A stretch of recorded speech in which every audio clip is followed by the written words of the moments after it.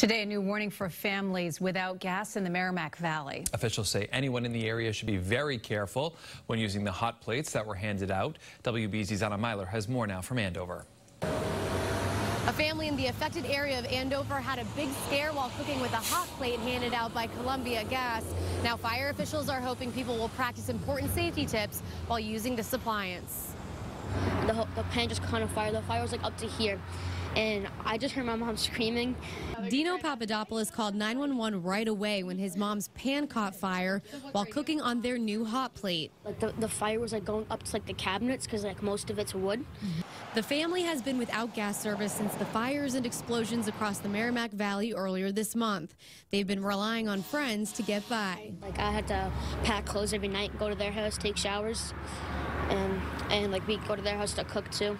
More than 1,000 hot plates have been handed out to impacted Andover residents so they can cook at home again. But fire officials say these electric cooking surfaces stay hotter for longer, and grease fires can happen if oil overheats. That the hot plate did not malfunction.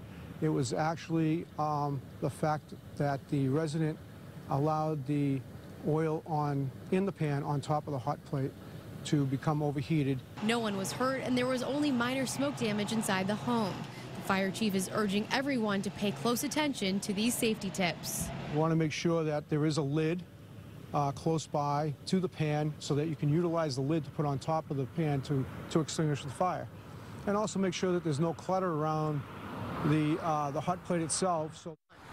Another concern for residents is keeping their homes warm when the weather turns cooler. Starting today, people in Andover and North Andover can start scheduling electrical assessments to make sure their home is a safe place for a space heater.